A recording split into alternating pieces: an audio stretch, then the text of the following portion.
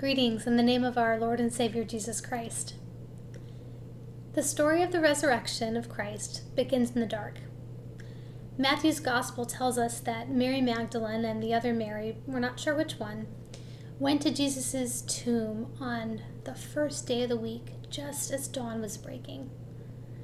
And the Easter Vigil, which is the first celebration of the resurrection of Christ and takes place any time between sunset on Holy Saturday and sunrise on Easter, depending on the church tradition that you're in. The Easter Vigil begins in darkness too. I went to my first Easter Vigil in 2010 when I was living in Eastern Europe.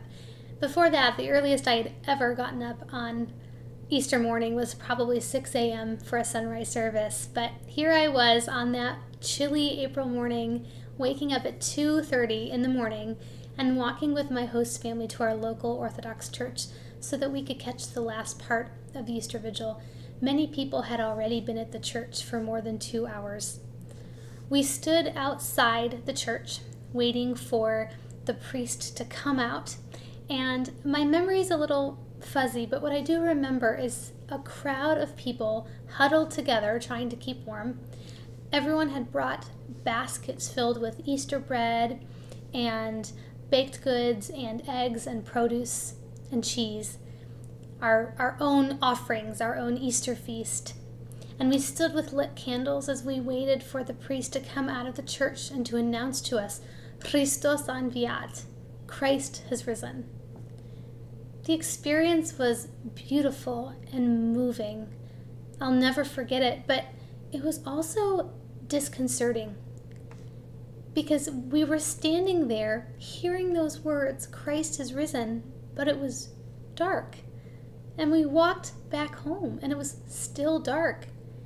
This was a strange experience for me, a person who was used to celebrating the resurrection of Christ in broad daylight. But darkness is how the first Easter started, with the very beginnings of daylight beginning to break. When the two Marys made their way to the tomb, the sun hadn't come up yet. According to Matthew's Gospel, they went to see the tomb. Now, we don't know exactly what that means. Now that Sabbath was over, were they going to keep watch to resume their vigil? It wouldn't be surprising because we know that these same women had been with Jesus on Friday watching from afar as he was crucified. And we know that they sat opposite the tomb when Joseph of Arimathea took Jesus' body, wrapped it in linen cloth, and placed it in his own new tomb. But maybe the women were going expecting something. Maybe they had heard Jesus say that he would be killed and on the third day raised from the dead. Maybe they remembered those words, and so they went to the tomb that morning to see what would happen. Regardless of what they expected, it's obvious that the women got much more than they bargained for.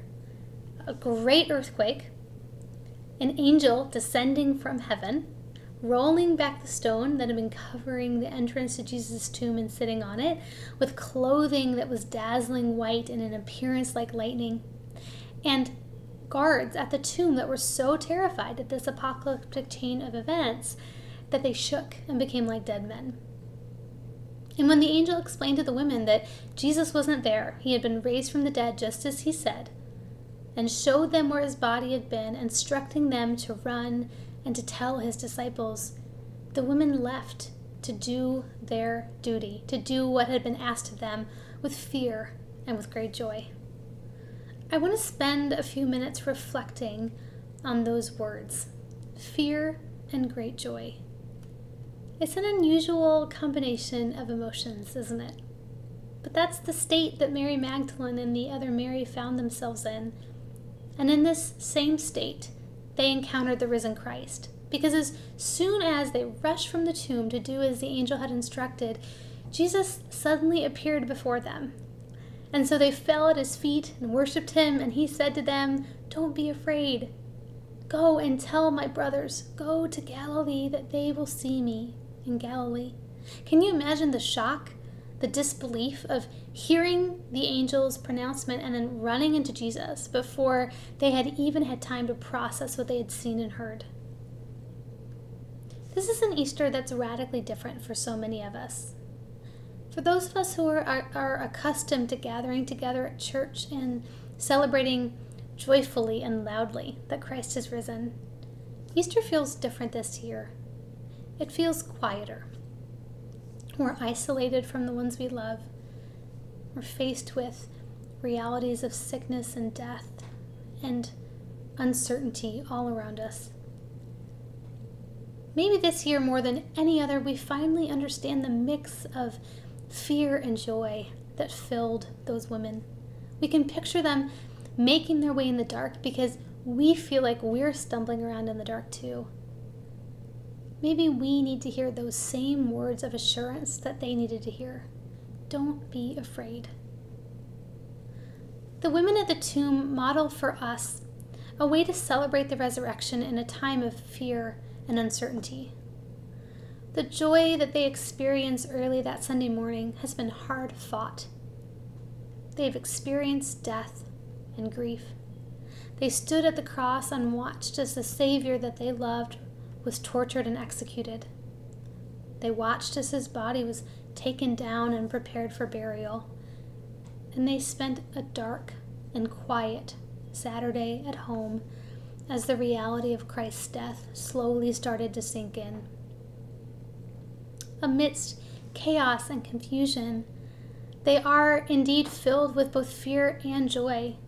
And these two women do exactly what is asked of them, and they don't waste any time in doing it. They rush to tell the disciples the good news, preaching the very first Easter sermon. Christ has been raised from the dead.